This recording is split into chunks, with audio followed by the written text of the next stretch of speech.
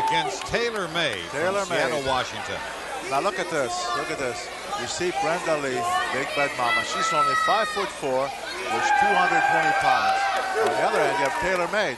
She's 5'7.5" actually, and 160 pounds.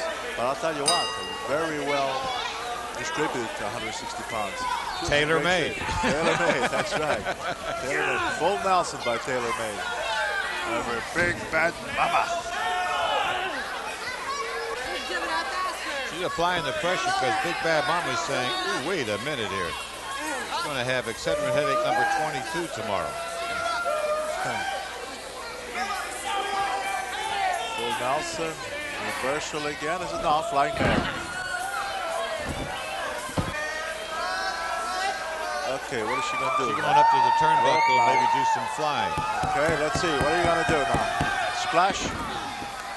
Big splash. 1, 2, 3. And your winner is Taylor May. Let's take a look at it again, Bruno. Look at this. Now here's the big splash from the second rope. Came down. Although she landed on her knees first, which didn't give full impact, but she had done enough damage to be able to hold Big Bad Mama down for a count of 3. Stay with us. Don't go away. We're coming back with more.